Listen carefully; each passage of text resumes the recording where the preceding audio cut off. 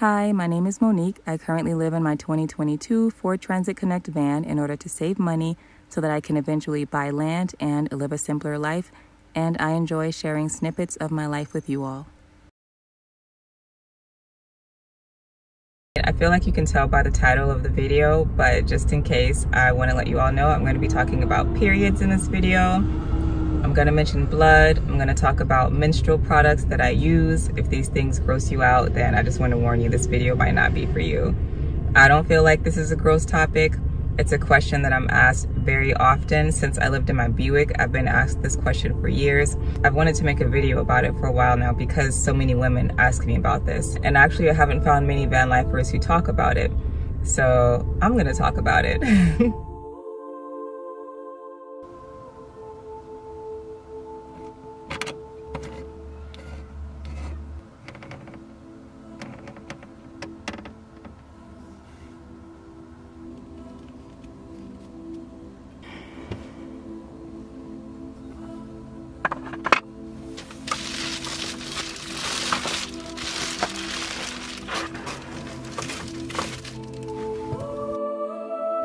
My period's about to start. I can feel it. I'm not even talking about cramps or anything. There's just this feeling I get around 3 days to a week before my period starts. It's almost like this fluttering feeling in my body. Sometimes it's just in my uterus area, or sometimes it's just my entire upper body, my chest, my stomach. I feel a million tiny little butterflies fluttering in my body. It's a very interesting feeling.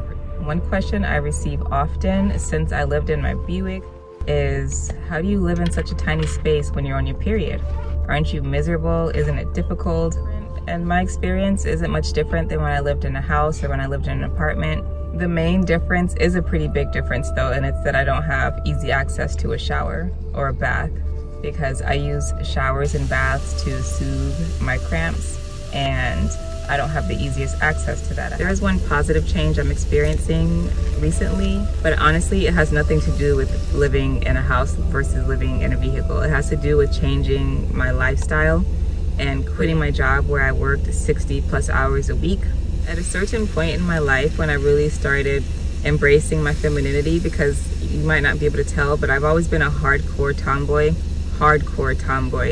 But I got to a certain point in my adult life when I wanted to embrace my femininity, and I just started learning about the cycles of life, the cycles that women go through, the cycles that we go through as humans, the cycles through the seasons, and how humans need rest during certain seasons. Winter is a time of rest. When the sun sets, that's when you rest.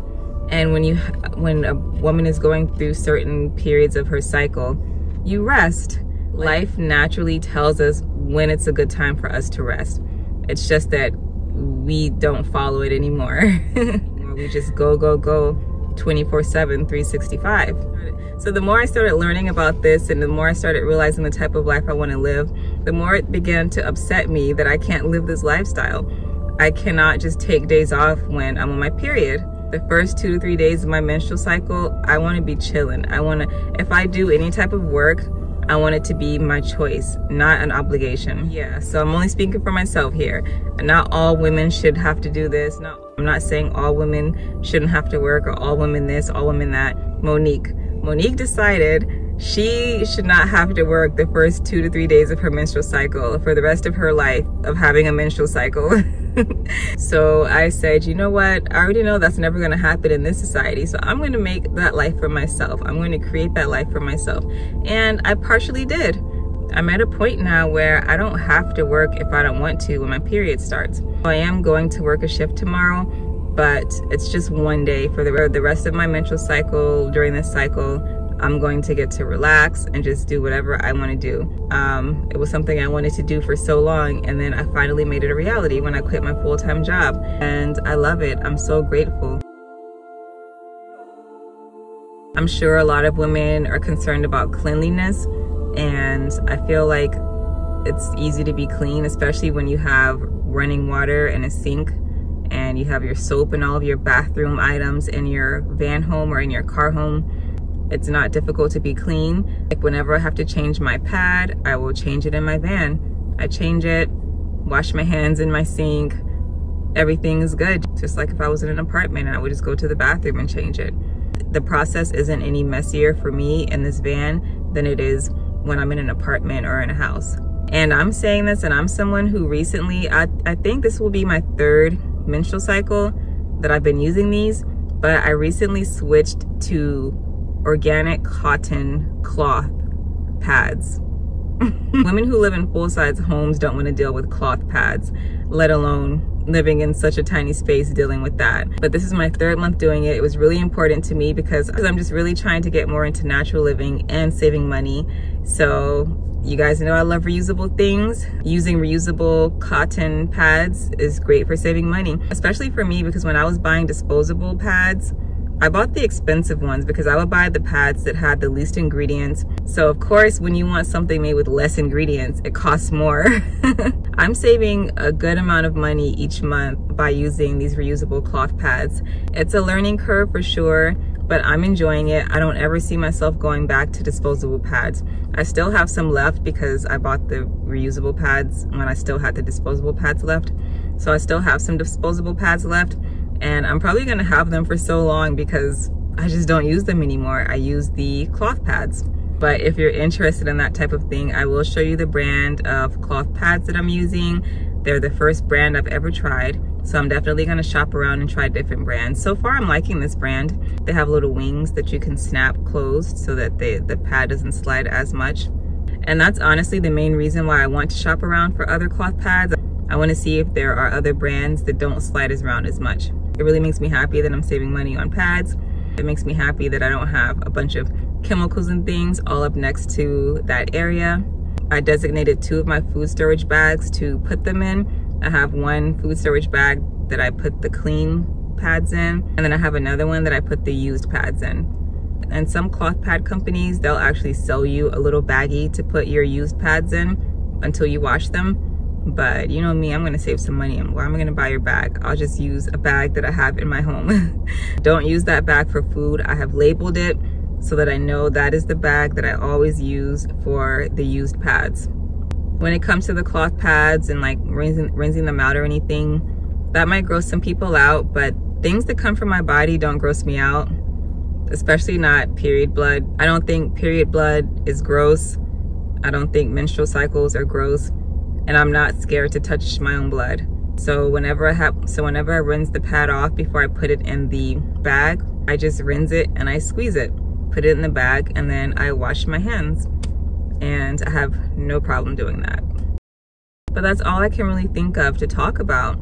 It's not much messier. When I lived in my Buick and I was changing my pad one time, it did like fall out of my hand and onto my bed. But like I said before, my menstrual blood, it just does not gross me out. So what did I do? I got some soap and water and I washed off my sheet. I scrubbed it and it came out immediately. My hands are clean, wash my hands. You know, just cleanliness in a van or car isn't difficult. You just have to be clean. If you're naturally a clean person, I feel like you will be clean as a woman living in a van on your period. You just do the same thing you would do if you drop your tampon on the floor or something. What are you gonna do? You're gonna pick it up, dispose of it, wipe off the floor, and wash your hands. There's nothing gross about it.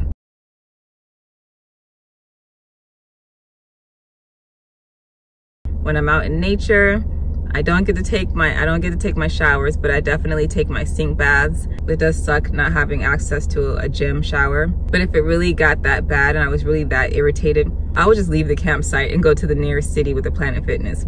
I would. That's the beauty in this lifestyle. You know, you can just leave when you feel like leaving and go somewhere else. It is inconvenient, but it's an option.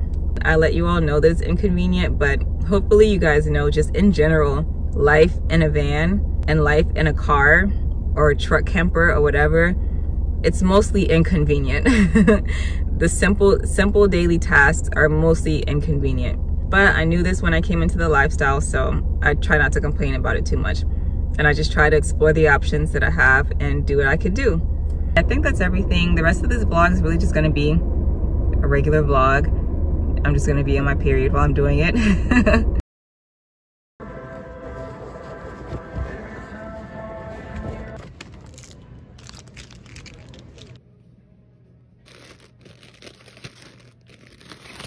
The first day of my cycle, I worked the upshift shift that I had already signed up for. But the second day, I just went to the grocery store just to get some chips and some Lara bars, and I laid in bed for most of the day.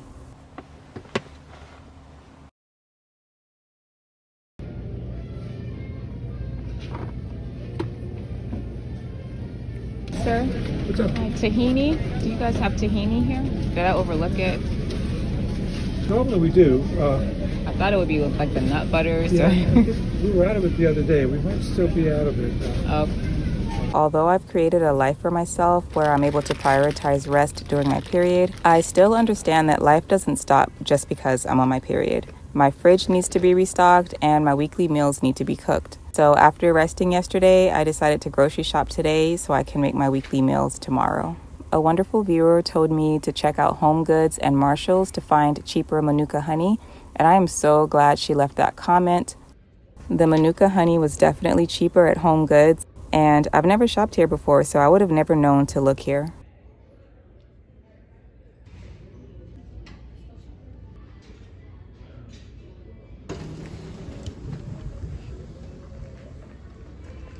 I went to Marshall's next, but their selection was very sparse.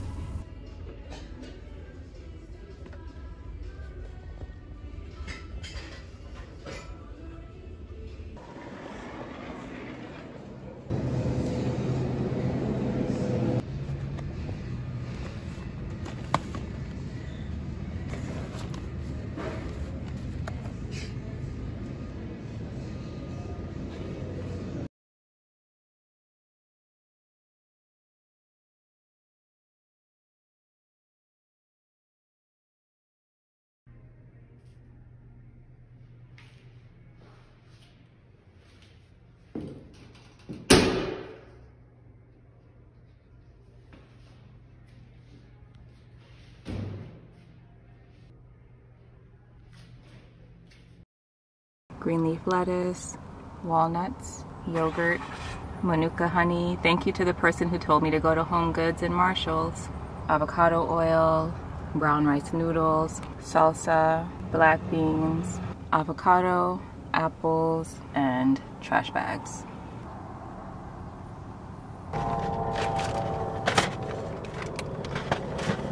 I struggle so much with fitting my groceries in this tiny little cabinet. It takes forever to rearrange everything so that it will all fit. I'm constantly putting things in and then taking them back out and then putting them back in a different way and then having to take it out and rearrange it again. But it always works out in the end though. Somehow I always get everything to fit.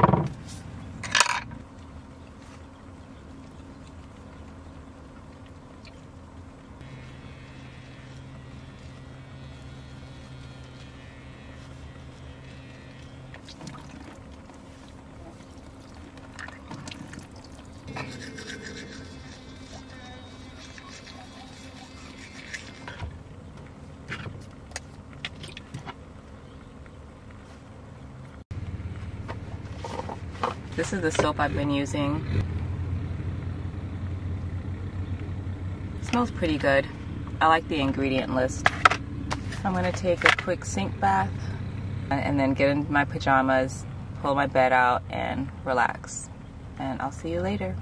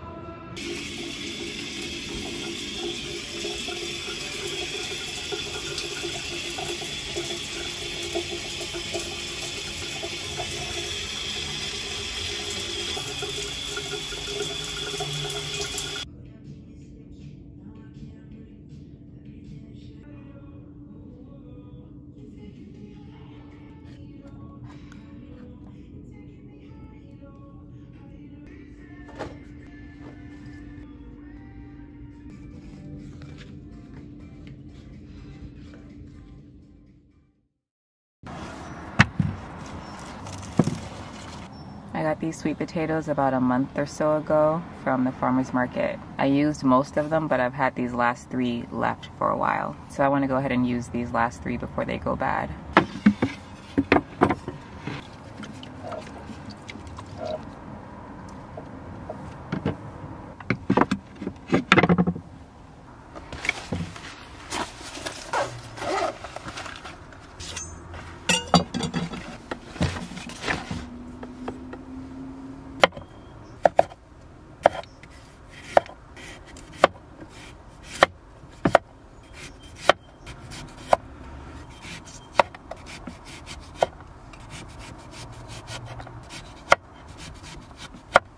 One of the sweet potatoes ended up being white inside.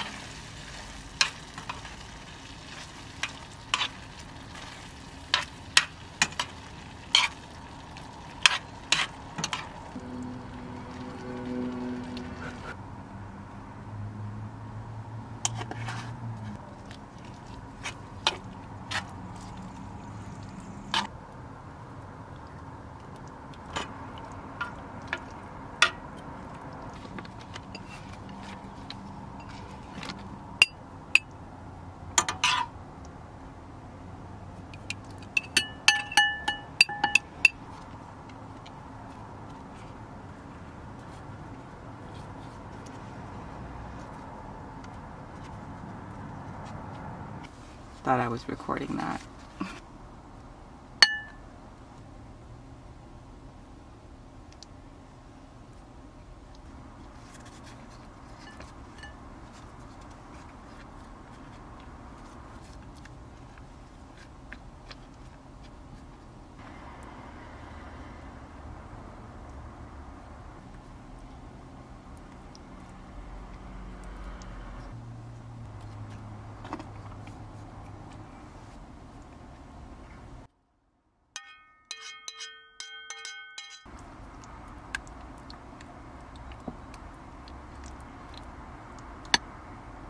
I had foil or anything, parchment paper, I would cover this, but I don't have anything like that in my van, so just gonna put it in like this.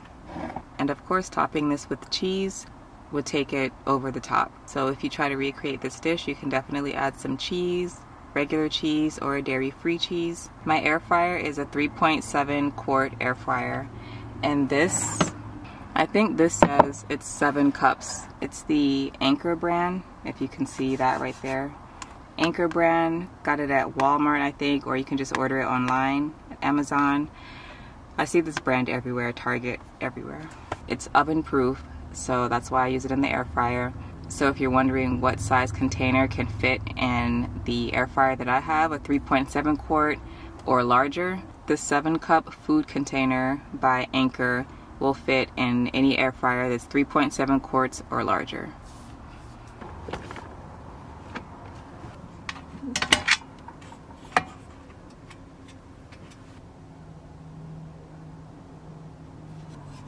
Tiny bit of room on the edges.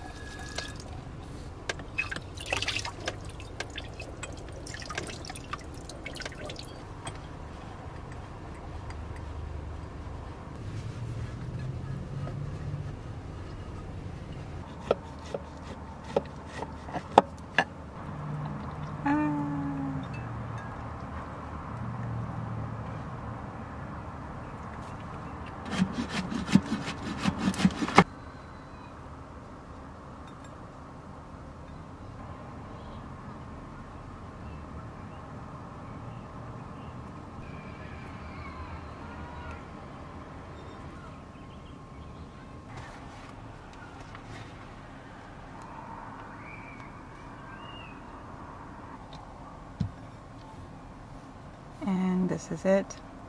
I don't know what to call it. Tex-mex sweet potato casserole. I don't know.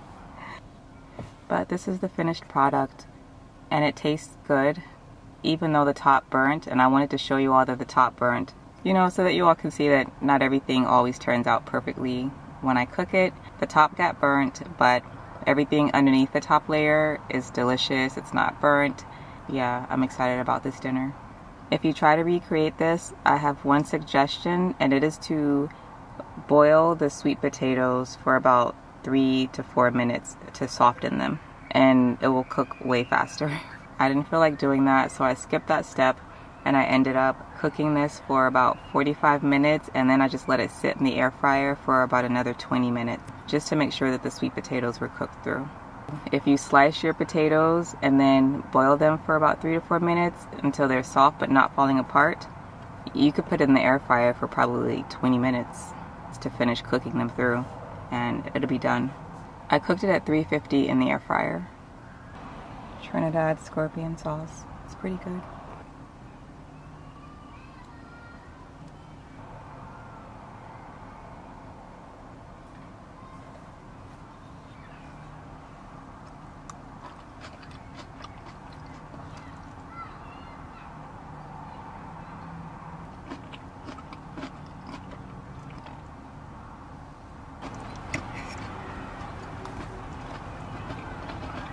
This is really good.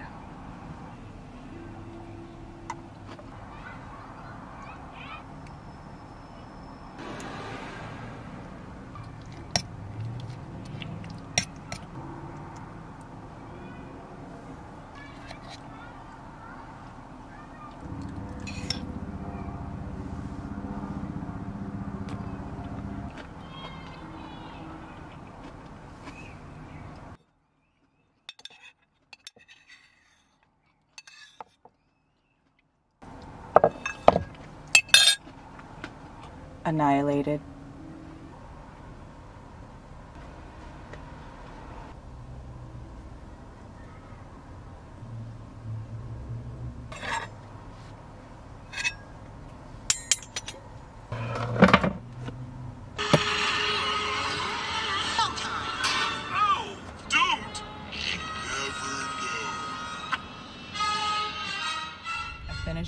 cleaning. Right as I was washing the last few dishes, I ran out of water. So I just went to Whole Foods and got some more water.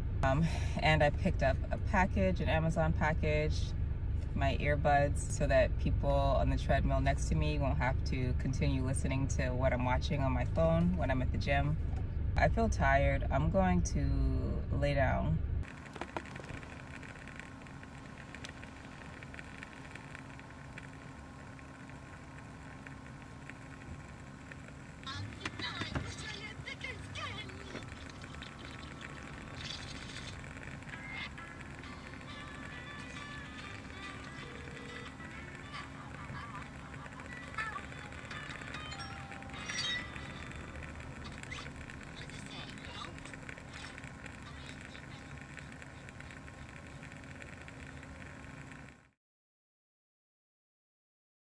I hope this video answered some of your questions. If you have more questions, then just leave them in the comment section and I'll get to them as soon as I can. But it's not bad. Being on your period, living in a car or living in a van is not bad. I'm doing it now. I did it when I lived in my car and it's fine. So I hope you found this helpful and I'll see you in the next video. Take care.